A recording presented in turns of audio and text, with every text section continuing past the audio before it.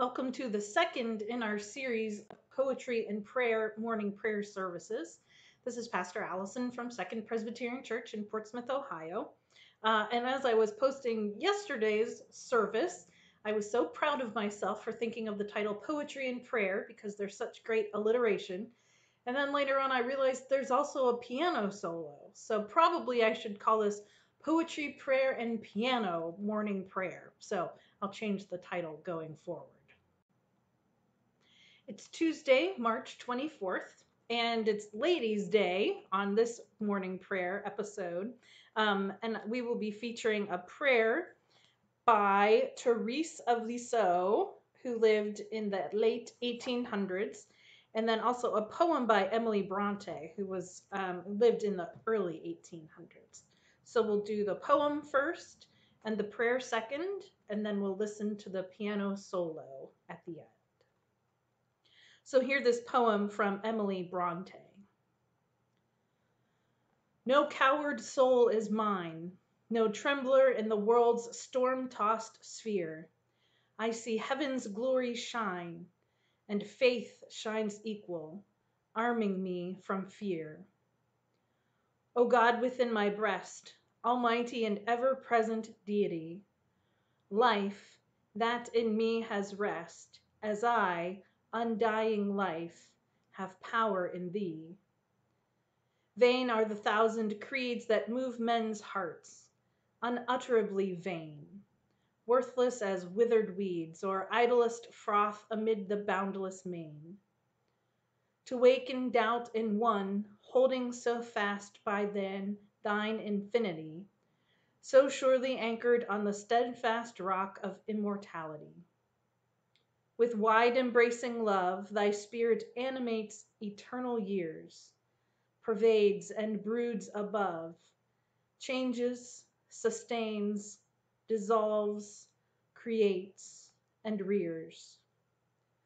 Though earth and man were gone, and suns and universes ceased to be, and thou were left alone, every existence would exist in thee.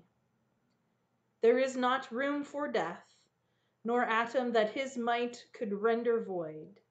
Thou art being and breath, and what thou art may never be destroyed. As I was thinking about life these days in this space that we are in, living in kind of the fear of the COVID-19 crisis and watching the news from around the world and watching people whom we know and love start to become infected.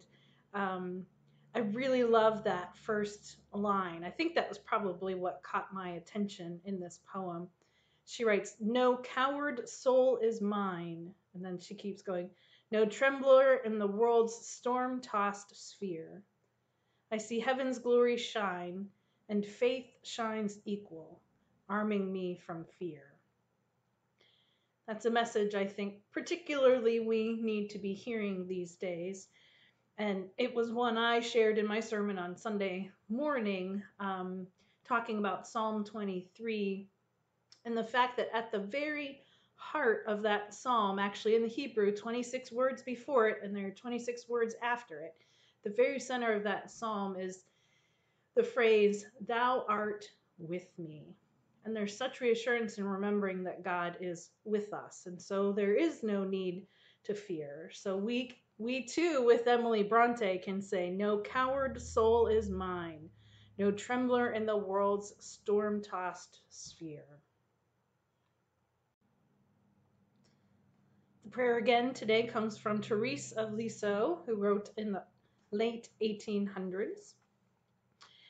It's not a very long prayer, but it uses a great image. And again, it echoes that same theme of having a heart of faith instead of fear. So let us pray.